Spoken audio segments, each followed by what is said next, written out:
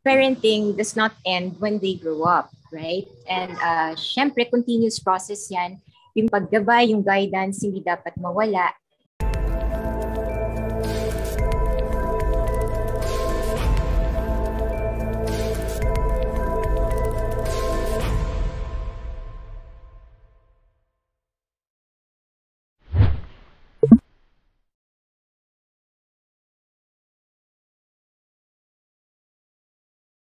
Oo, kasi I agree with what just Tony and Chucky said. Parenting does not end when they grow up, right? And syempre, continuous process yan. Yung paggabay, yung guidance, hindi dapat mawala.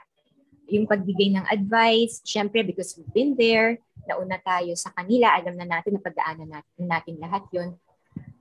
But then, there comes a point in time that, you know, our kids, our little princesses, grow up as well, right? They grow up and they develop their own, a mind of their own opinions, their own beliefs, na kahit na you raise them in a certain way,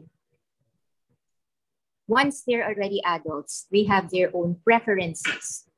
Okay, so whether what you taught them are correct or not correct, they will always have their own preferences and they will always choose to do what they want to do or choose not to do your advice. So your advice will remain as it is.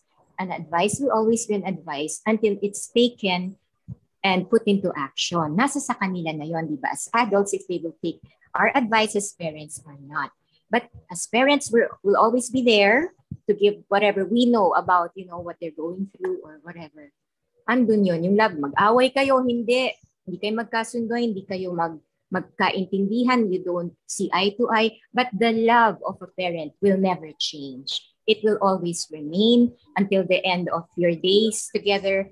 It will always be the saving grace that will, you know, keep you stuck together as a family unit, as a solid family unit, even if you don't sometimes understand each other. It doesn't matter. Nobody's perfect. No relationship is perfect, right?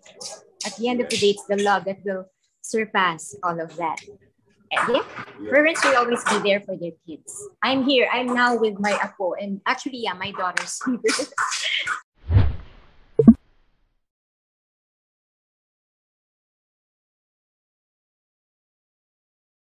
I'd love to spoil. Kaya lang, syempre, I have to abide by the rules of the parents, right? Okay, Kasi anak na nila yan ngayon eh. Hindi na ako dapat ang masusunod. Dapat sila na. I have to respect that. So, even if you want as a grandparent to, ayaw mong nakikitang umiiyak, pag medyo sumibi lang ng konti, di ba, na-hurt ka na. Pero you know, they have their ways and you have to respect that. And yun, gitna lang ako. Kung ano yung gusto nila, yun na lang sundin natin kasi it's their family now. I'm just supporting cast, so to speak. okay. Yeah, but we're here. We spent the holidays together and we're solid as a family unit.